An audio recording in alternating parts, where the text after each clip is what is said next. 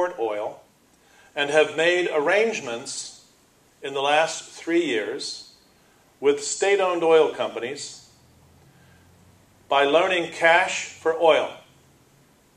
China has funded up to $120 billion in loans to a number of state-owned oil companies in return for first oil to pay back the cash loans.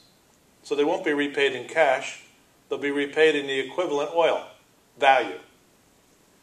A couple of examples. Brazil has received $10 billion, Venezuela $20 billion, Russia $25 billion, Kazakhstan $10 billion, Ghana $16 billion. Now Ghana only produced first oil ever in its history a year ago this month, but already have received $16 billion in cash from China in return for oil. Nigeria, $23 billion. Again, these statistics from Wenren Zhang.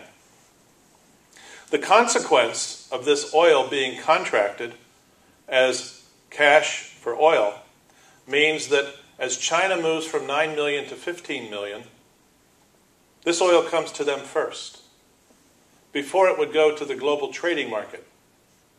I wonder if you could think of a country that lives off imports from the global trading market. We live in one. Somewhere near 50% of the oil we consume every day. It's been as high as 65% of the oil we consume every day comes from imported oil.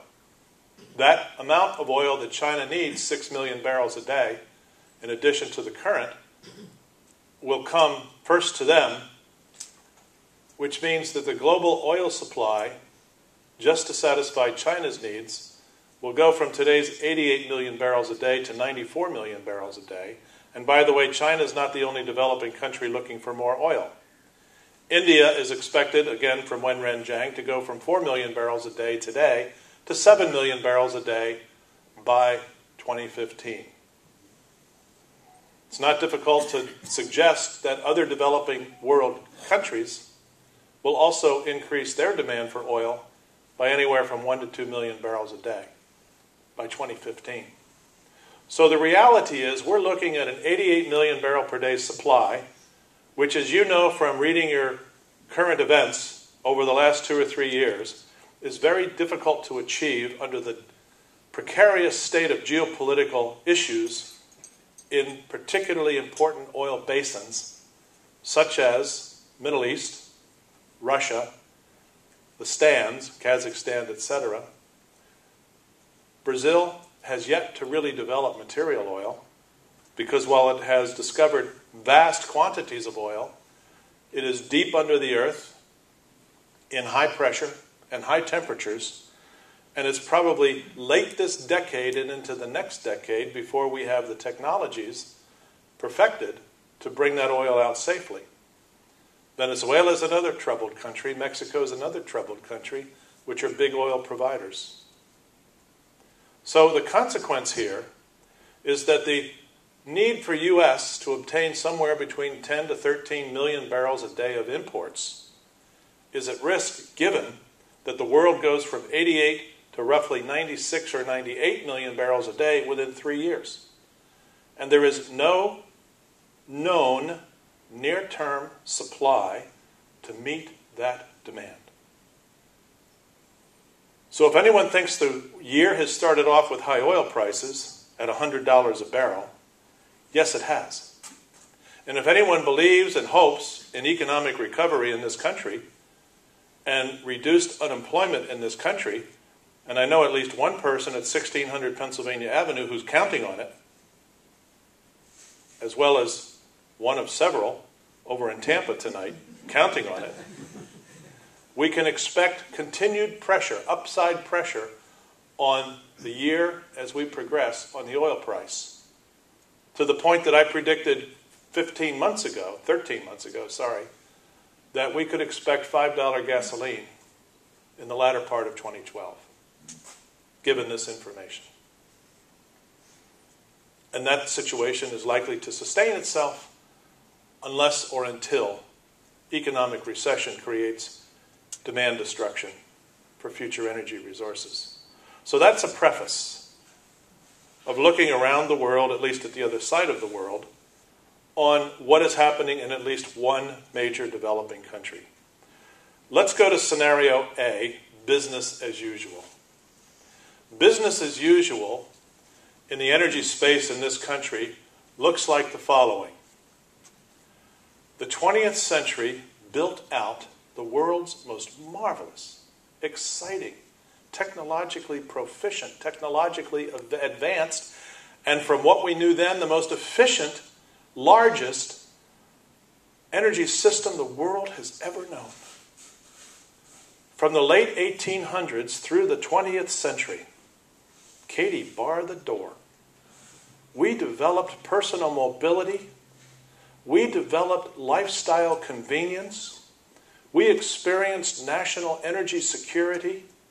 We experienced the good life, the growing good life for 100 years, fueled by domestic energy, which made our lives richer, enabled things to happen that no one could have believed in our grandparents' communities when they were growing up.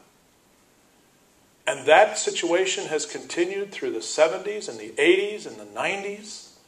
And now we're in the second decade of the 21st century, and we still have that 20th century system band-aided in parts, aging rapidly in major parts, but still producing the energy that this country needs to sustain the world's largest economy.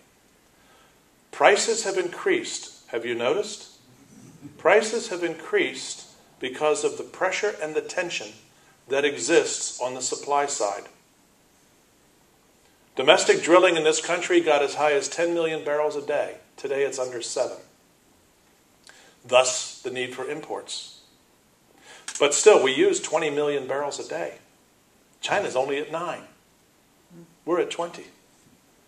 Well, with the recession, we got down to about 18.5, but we're back up above 19 again.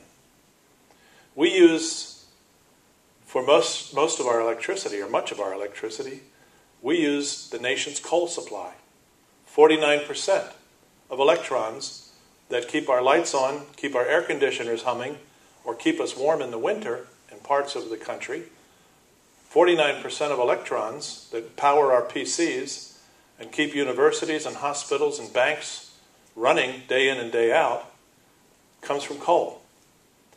We produce coal to the rate of burning 1 rail car of coal every 3 seconds. If you do the math, that's 1,200 carloads of coal per hour.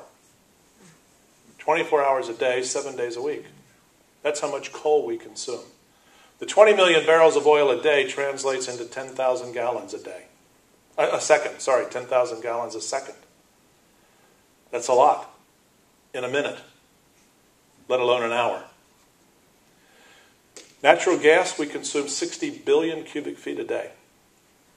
If we stacked 60 billion cubic feet on top of each other, we go from here to the moon and back 25 times every day.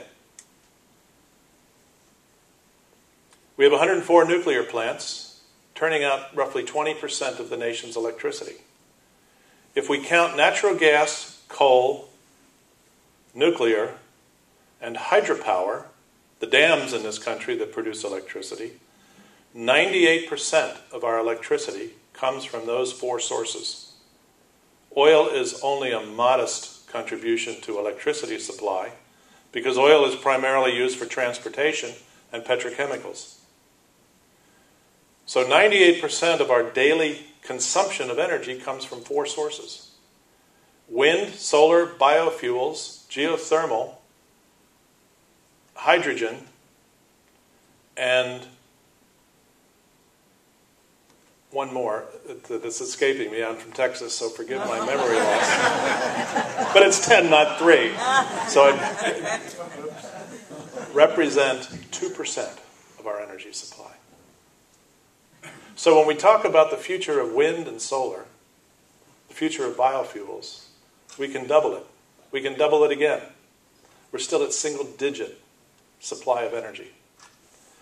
Business as usual also looks like President Nixon, in the first Arab oil embargo, saying in November 1973, after 4 weeks of oil shortage, self-made I might add, self-made oil shortage, I'll explain that in a moment, that we would have energy independence in this country in 7 years under his leadership. That was 1973. And he didn't last much longer in office.